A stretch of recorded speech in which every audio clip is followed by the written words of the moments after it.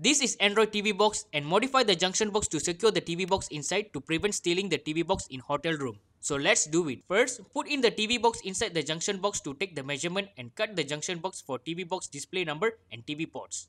Using the angle grinder is easy to cut the junction box clean and precise. After cut the junction box for TV box display number and TV ports, put in the TV box inside the junction box. As you see now the TV port easily accessed and the display number can see.